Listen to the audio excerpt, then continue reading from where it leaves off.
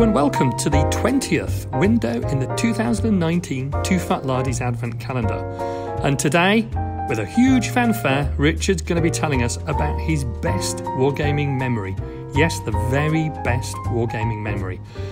I can only hope it's the day that I arrived at Lard Island, but I doubt that's the one.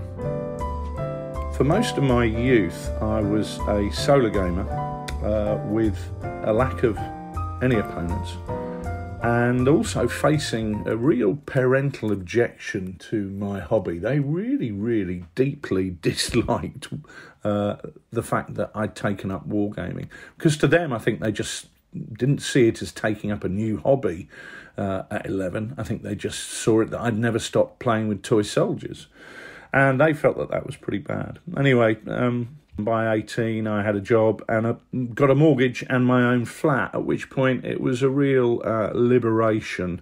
At the same time, funnily enough, an advert came out in Military Modelling magazine for a War Games club in St Albans. Well, I attended that, and I played the most bizarre World War II game I've ever come across, with a collection of 20mm kits, and I think figures, although from memory. It was a bridge crossing game with a village on a bridge in the centre of the table. The infantry seemed to be spending the whole game hiding in the buildings, because as soon as they stuck their head out, they were going to be obliterated.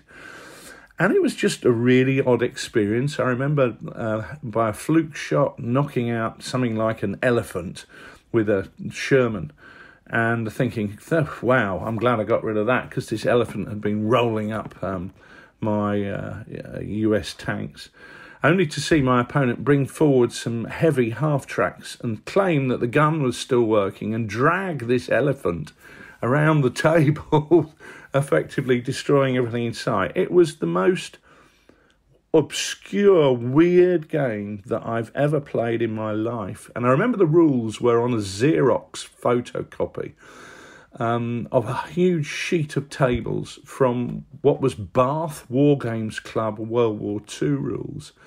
And it was in the days where the Xerox copy was on that heat-based paper. And as it was exposed to the daylight, the text on the paper would wear off. So half the rules on the right-hand side of the page were missing. So a lot of it was entirely made up as we went along, I think. However, despite that, I'd found people with a shared interest who enjoyed doing what I was doing. And for me, finally, I could really feel that I was a wargamer. And I think that the inclusivity that we focus on the Lardy Games Day was triggered by my experiences of spending so many years in the wilderness, not knowing anybody to game with. Not having anybody to game with, and the sheer joy of finding people who enjoyed your hobby, even if they were doing it in a way that you perceived as being very slightly odd. But yeah, without doubt, finding the St Albans War Games Club at 18 years old was the best wargaming memory for me, and a total life changer.